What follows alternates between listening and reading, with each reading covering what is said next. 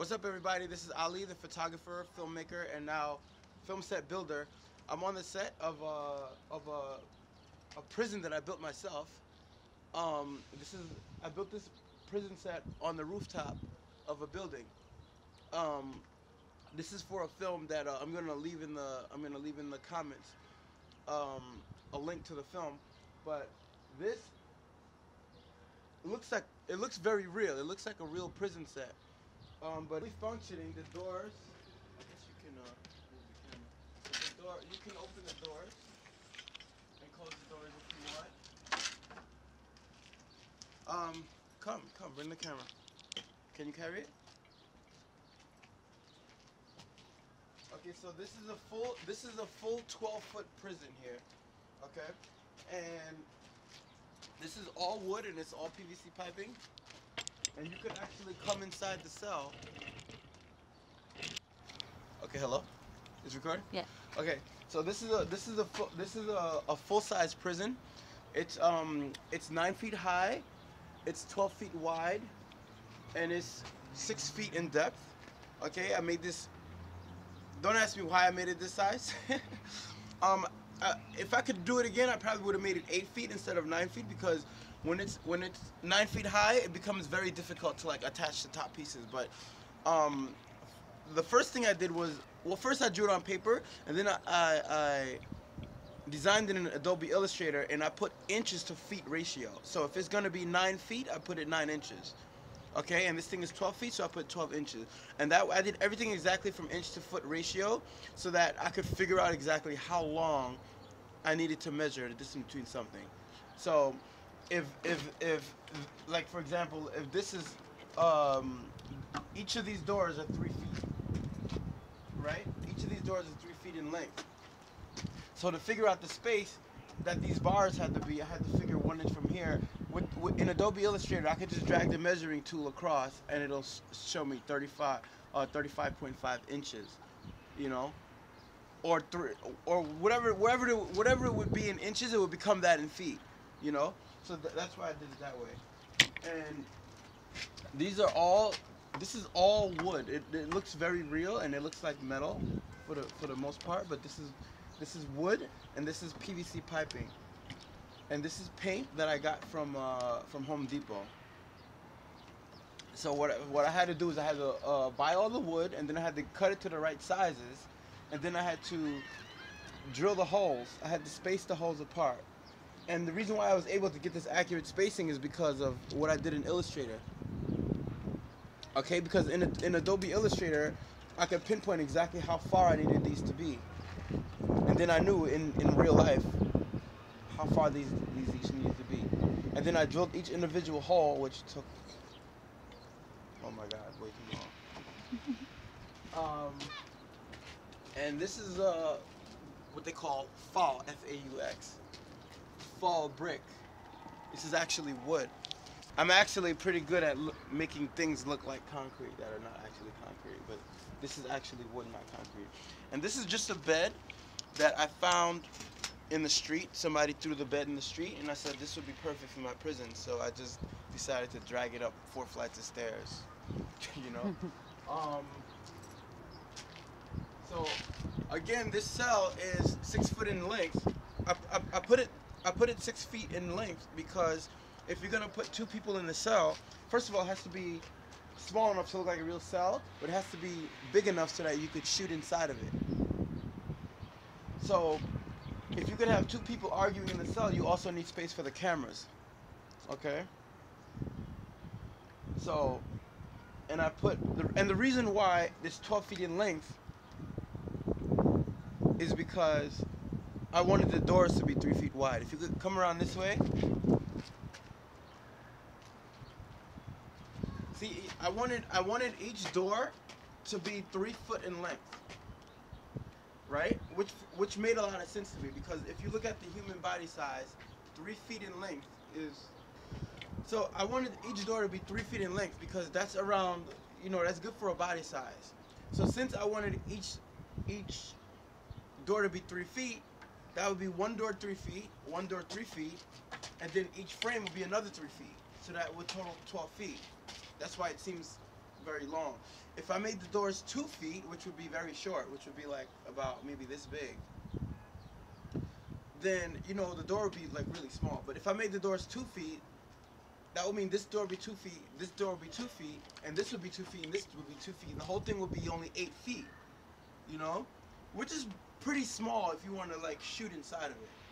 You know, so it may seem a little bit too big, but that's kind of the only choice you have. You know, I mean, you could go 2.5, 2.5, 2.5, 2.5, and you'd have 10 feet. I mean, you could play with the numbers as much as you want. And then let's come around to the back. That's what you wanted to show, the back, right? So the back, okay, so it's still recording, yeah? Mm-hmm. So this back wall, can you see?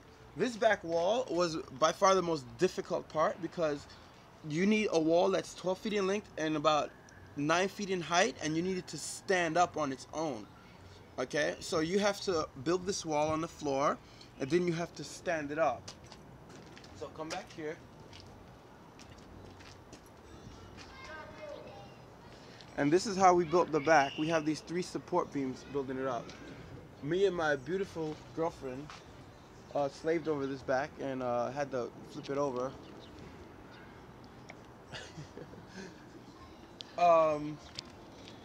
And we didn't know if it was gonna actually work or not. But I mean, designing it, I had an idea that it was gonna work. I was about 90% sure it was gonna work.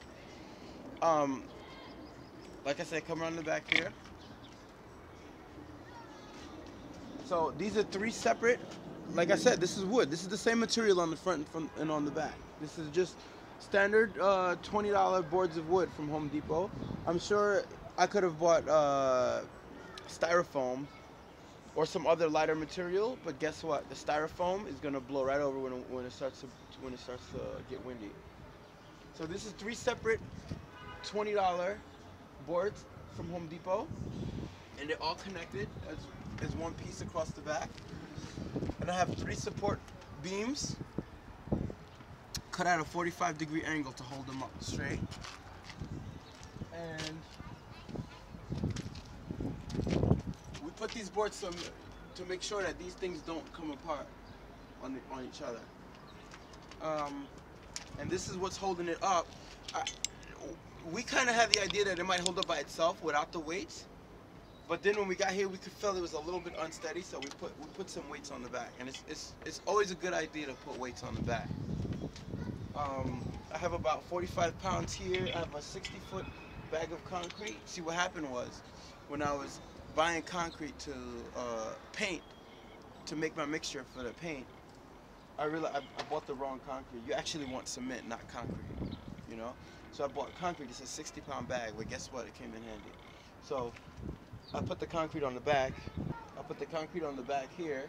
60 pounds of weight. Hey, and 45 is 105 pounds of weight here, and then you got another 40-pound bag of concrete there and a 10-foot weight, 10-pound weight. So that's about 105 plus 110, 15 plus another 40 pounds is about 155 pounds of weight holding up the back.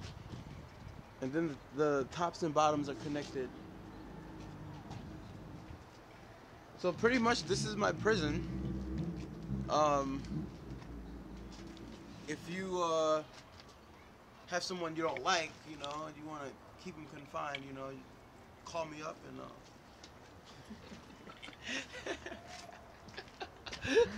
I'll incarcerate them, you know.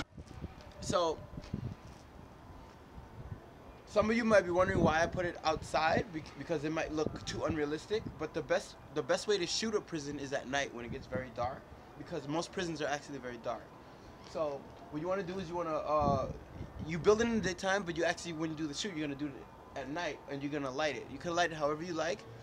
I chose to put a light directly in the center of the back wall to like give illumination to the detail. I wanted the details of this concrete wall to come out. And since concrete is so rough, when you light it directly from the side, you can see all the bumps in the concrete. You know, that looks very nice. To me, it looks very nice. I'm sure to you, it look very nice too. And you could play with the lighting as much as you want. You could light it really like orange is the new black if you want, or you could make it really dark and gritty, which is how I like it. I mean, when I imagine prison, I don't imagine it to look like bright and clean like orange is the new black. I I I envision it to look dark and gritty and dirty and like a place that you don't want to be. So that's exactly how I built it, and that's exactly how I'm gonna light it. And pretty much that's it. Okay, so if you have any questions or comments about how I built this prison, I'm sure there's a lot of questions you might have because this was literally months of me pulling my brain to figure out how to build this. So if you have any questions, just message me directly. If you'd like to ask me to come and put together your prison, feel free to make me an offer.